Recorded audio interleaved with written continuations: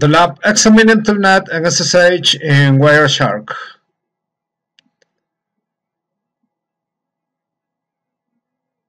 Required resources: CyberOps workstation virtual machine. Then start the CyberOps workstation virtual machine, username analyst, password CyberOps.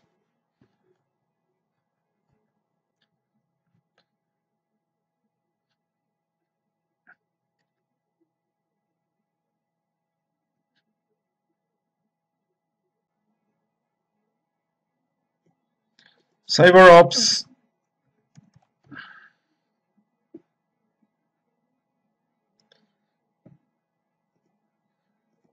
Open a terminal and start Wireshark. Use this command: sudo wireshark -gtk password CyberOps.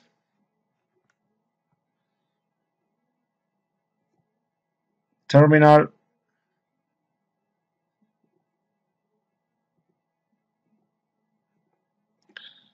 Sudo wireshark -gtk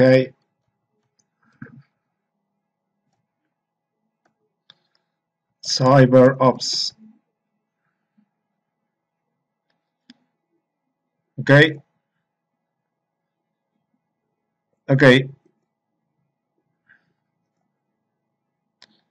Start a Wireshark capture on the loopback LO interface.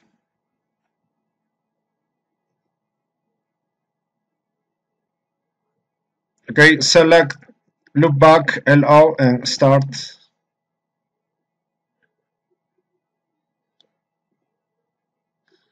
Open another terminal window.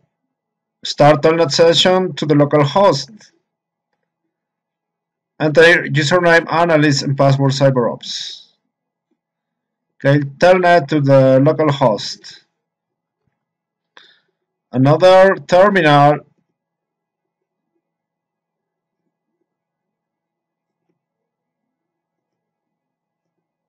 And here,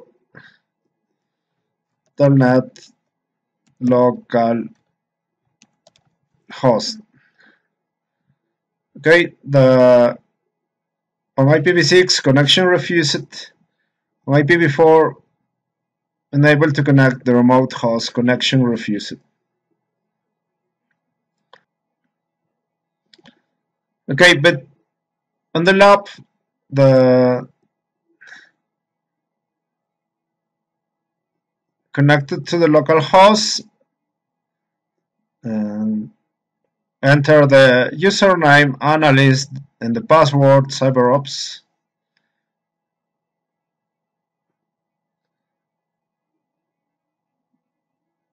And examine the Telnet session, the capture on Wireshark.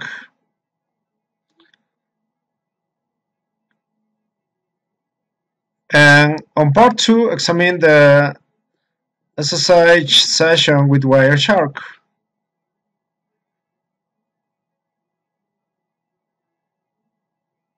And capture the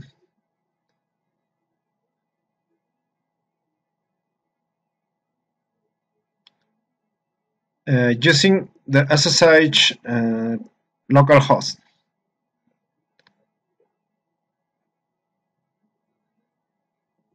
Okay, and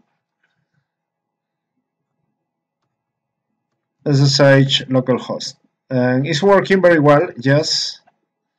Password CyberOps. Now, very good. Okay, this is the capture on SSH, but Telnet is not working. It's not working. So it's not possible to compare Telnet with SSH.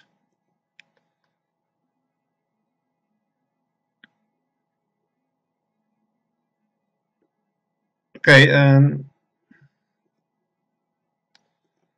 close all, stop and quit,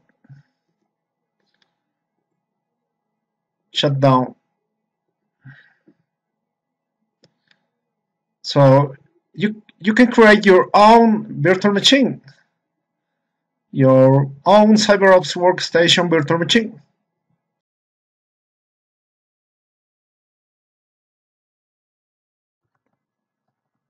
Now it's just created here based on Ubuntu.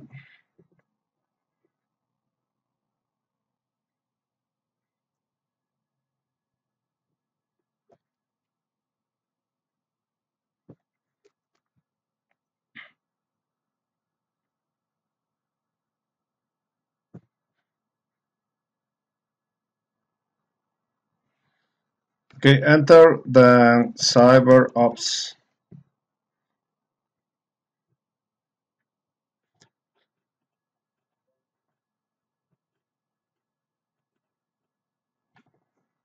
Okay, and examining a Telnet session with Wireshark. Okay, open the terminal.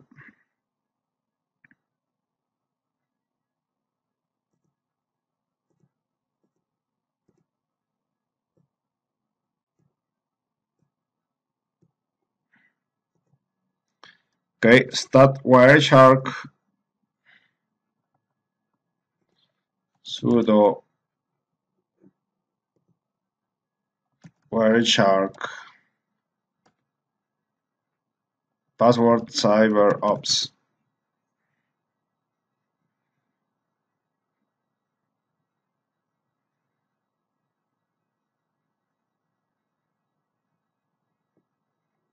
Okay.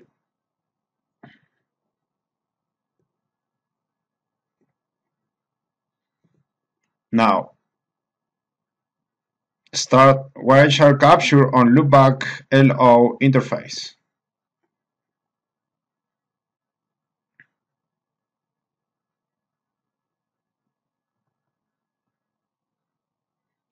Okay, this is the interface loopback LO.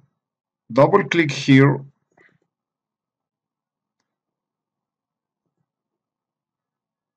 Okay, Telnet localhost. In another terminal window, okay, click here, right click, new terminal,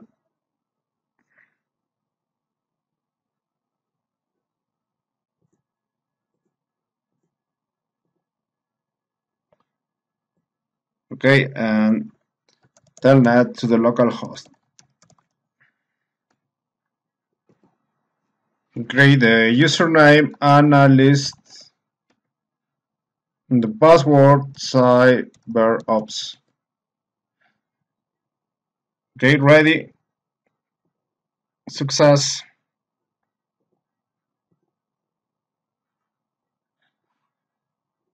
Stop Wireshark capture.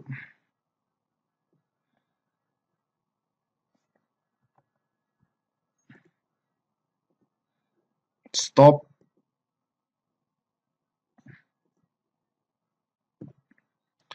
Examine the Telnet session.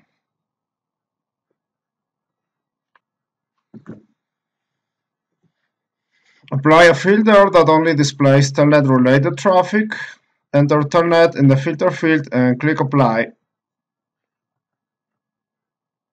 Okay, up here,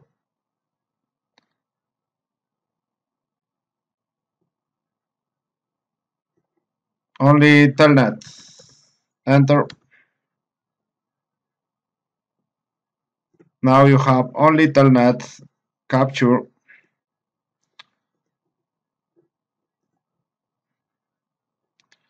Right click on the Telnet lines in the packet list.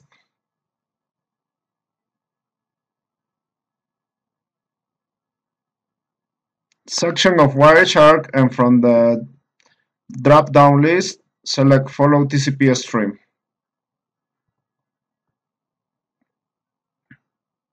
Okay, right click, follow TCP stream.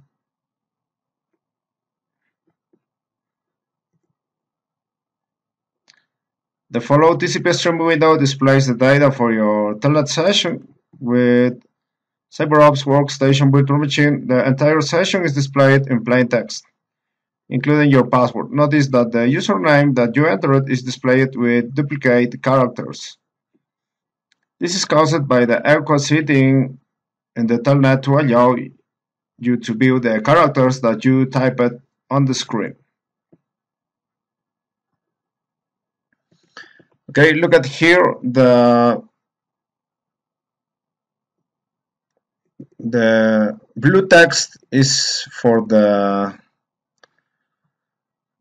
server, and the red text for the client.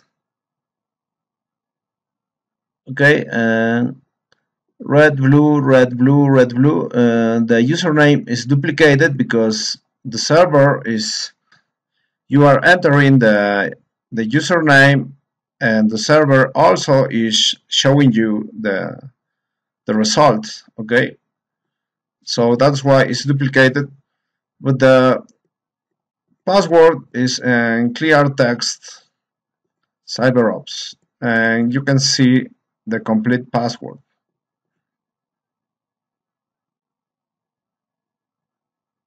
Okay,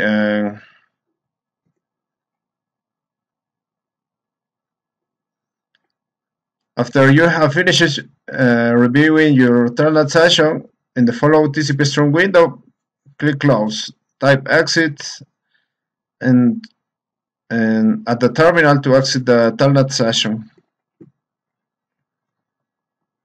Okay, close here and go to the Telnet session, then click use the exit command to close the Telnet session. Okay, very nice. And now examine an SSH session with Wireshark. You will establish a SSH session with the localhost. Wireshark will be used to capture and view the data of this SSH session. Start another Wireshark capture. Okay, and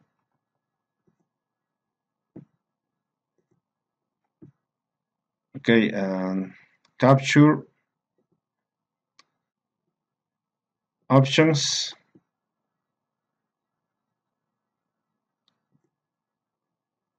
Click on loopback LO interface, then start. And continue without saving. Okay, you will establish SSH session with the local host. Use the SSH localhost command and enter yes to continue connecting. Enter CyberOps when prompted. SSH localhost.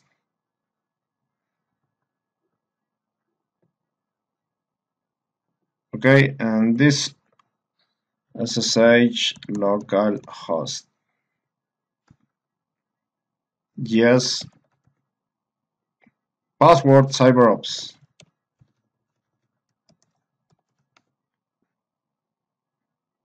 Success.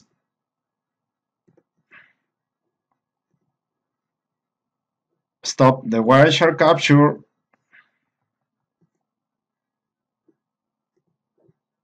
Okay, stop.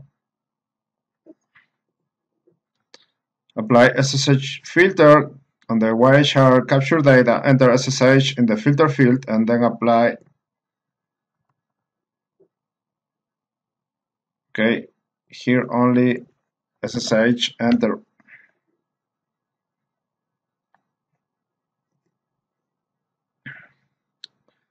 Right click on the SSH version 2 lines in the bucket list section of Wireshark, and in the drop down list select the follow TCP stream option. Okay, and here SSH version 2 and then follow TCP stream, and you will see this. Examine follow TCP stream window on your SSH session. The data has been encrypted and is unreadable. compare the data in your SSH session to the data of your Telnet session. After examining your SSH session, click Close and close Wireshark. Okay, this is unreadable because it's encrypted. Okay.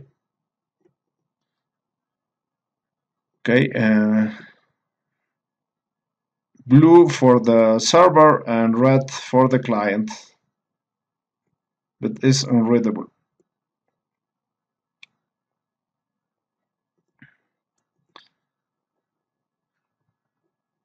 Close this, then close Wireshark. Quit without saving, then exit from the SSH session, exit. Okay.